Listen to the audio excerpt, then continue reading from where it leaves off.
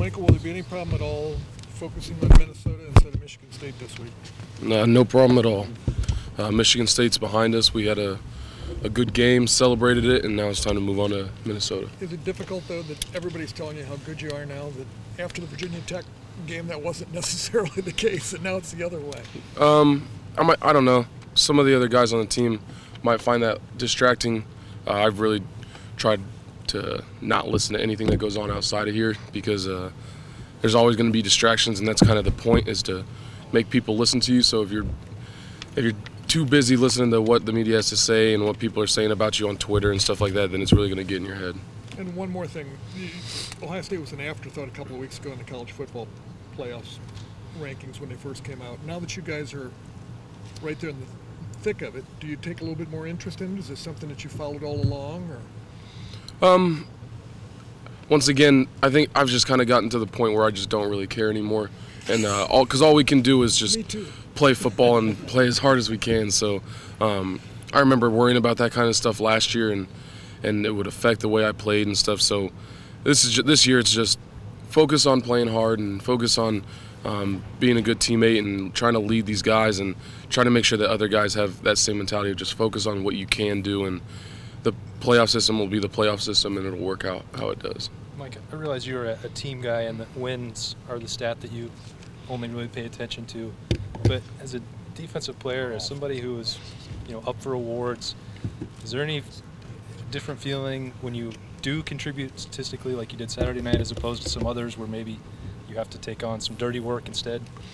Yeah, it obviously is going to feel a lot better when you contribute statistically, especially in a game that big.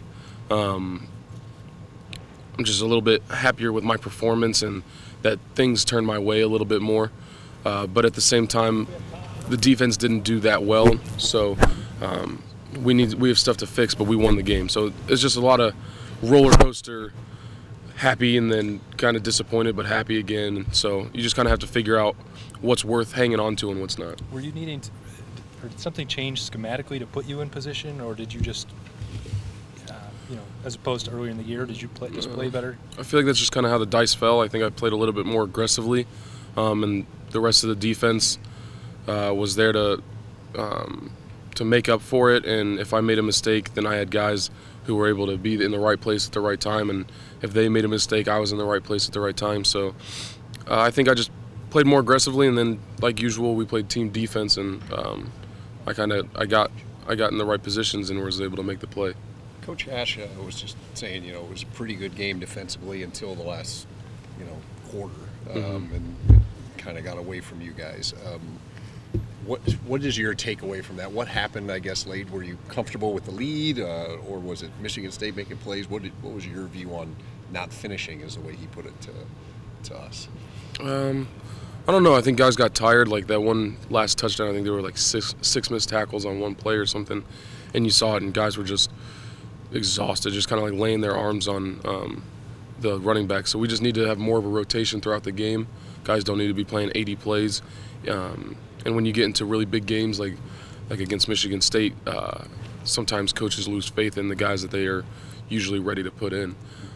So we need to make sure that those guys practice well every day so that the coaches have faith in them to put them in the game, so that going into the fourth quarter, the starters aren't blown out. But I mean, Coach Ash is obviously a lot more knowledgeable at this than me, but they also scored on the very first drive, and so I think it was kind of the whole game. We had little mental breakdowns, but we didn't have. I don't think we had a complete falling apart in the fourth quarter. Just more mental breakdowns, and we're tired now. Michael, when I say game, you're going to play a game maybe in the 20s. I'm talking about 20 degrees, not 20 points. Oh yeah, excuse me. Going to play a game in the 20-degree, whatever. Does that get you excited as a defensive lineman, or what's sort of your take on the possible weather on Saturday? Doesn't really change anything, I don't think. If it's cold or if it's hot, I guess that the only difference is whether you put on thermal leggings or not. Yeah. I don't know.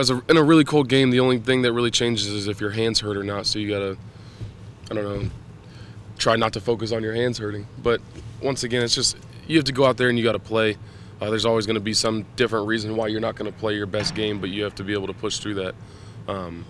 So I don't know. I didn't even know. I'd assume that November in Minnesota is going to be pretty cold. So. Yeah.